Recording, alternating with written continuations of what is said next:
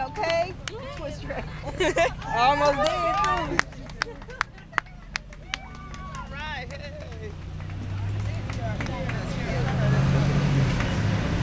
Can I tell them what this is?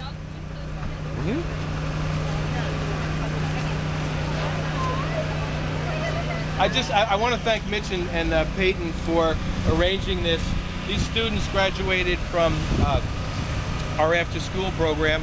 Dinner is Possible. It's a healthy alternative cooking and life mentoring program. They've done a great job this year.